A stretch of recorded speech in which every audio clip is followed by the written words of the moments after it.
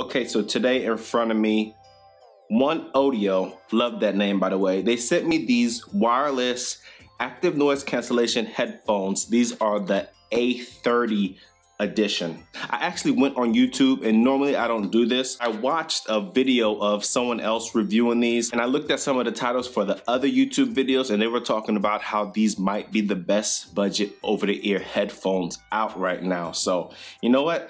Let's just go ahead, dive right into this and see if those claims are true. I see some love. It's love day. I'm showing people love out here on the court. What's going on YouTube? Nicholas here with Tech Love TV, where we don't discriminate and we believe all tech deserves some love.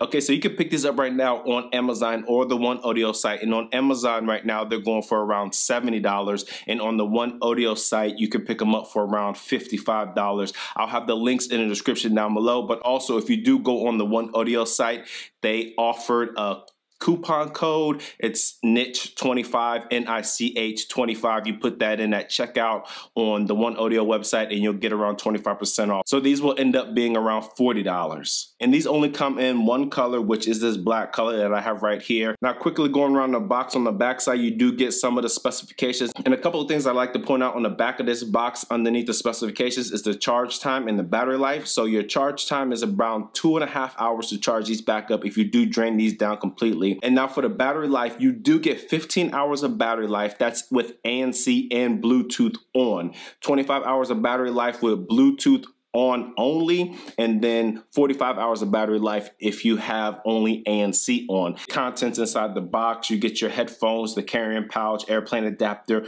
micro USB charging cable, which is a USB Type-C. You have your 3.5mm aux cable and your user manual. So on the inside of this box, as you open up, very simple, straightforward unboxing. You do have this carrying pouch right here, and you do get the OneOdio logo on the front side right here. This is not a leather pouch, it's more like pleather, but I mean, it's nice to have anyways. The headphones are inside as well. I will get to that in a little bit.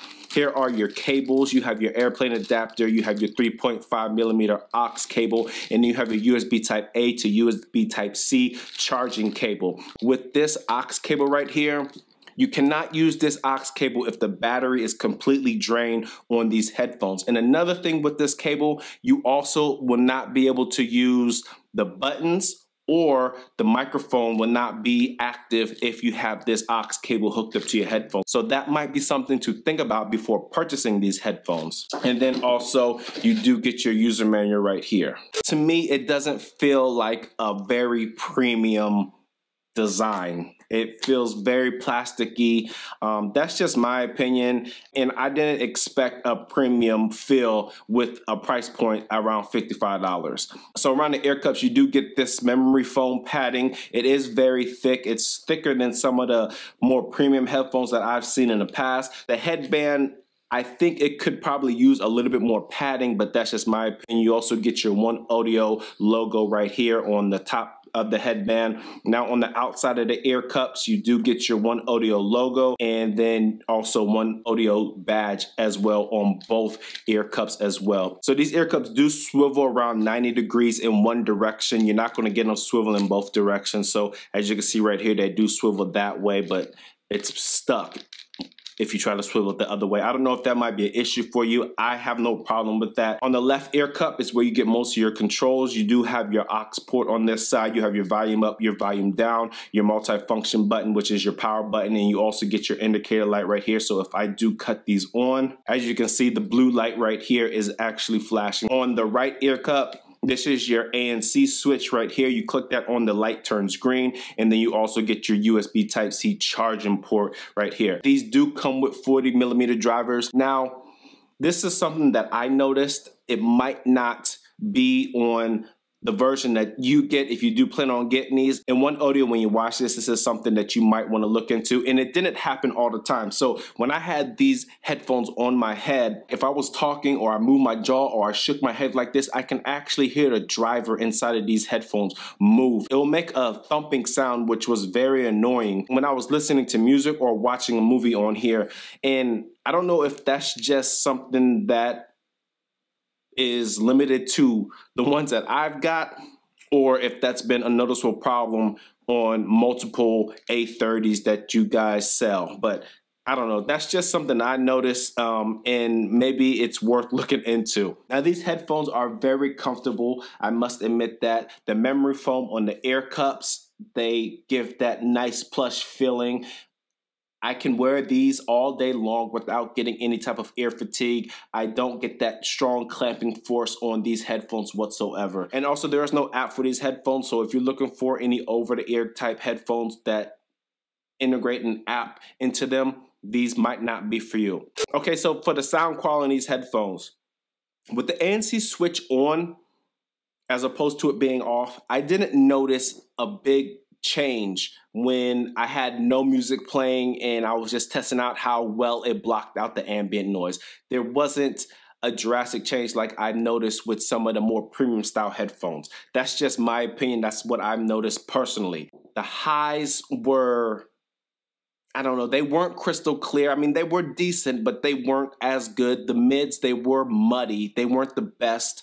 And then the lows on here, there was still some lows, but it actually sounded like the lows were drowning out the highs and the mids. But when I turned the ANC switch on, the highs got crystal clear. The mids, they went from muddy to a very spread out sound with the voices and also the instruments. And then the lows, they just were actually amped up just a little bit. It was a more overall dynamic sound and very close to being a good headphone for bass heads, in my opinion. I'm not a bass head, I like more of a dynamic sound, but when you turn the ANC switch on and off on here, you will be able to tell a difference. I don't know, that's just what I've experienced with these headphones. Okay, so for the call quality on here, as you're hearing my voice right now, this is how the other person will hear you on the other side.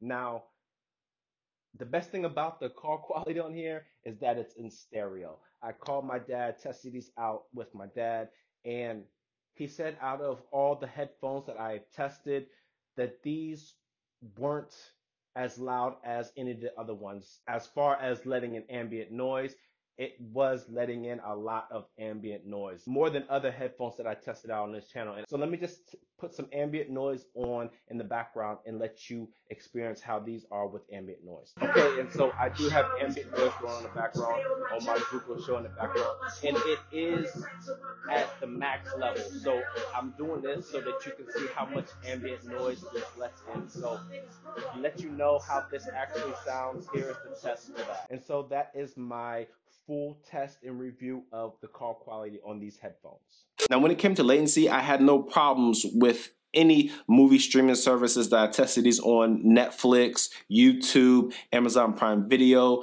Disney Plus, Apple TV Plus. What else is there? Hulu. I don't know if I said Hulu, but anyways, there were no latency issues whatsoever. And these do have Bluetooth 5.0 in them, so that is one of the main reasons why you will experience any latency issues when it comes to these. And yeah, people, that is all I got for you. That is my full review on these OneOdio A30 over-the-ear headphones. Now, there are a couple of things that I didn't like the call quality wasn't the best.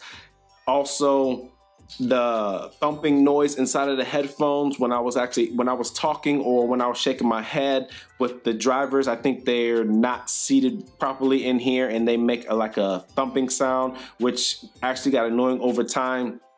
But I do like the overall sound quality on here with the ANC on. It actually sounds really good in my opinion. Also, the overall design, it's not bad for this price point. I get it, they're not obviously at a premium level, so this is exactly what I expected when I saw the price point for these. And that's it, that's all I got. As always, if this is your first time here or if you found any value in this video whatsoever, go ahead and smash that subscribe button down below, and don't forget, hit that bell icon so you get notification when I drop my next tech video. As always, thanks for stopping by the Tech Love channel. My name is Nicholas and I'm out. Peace.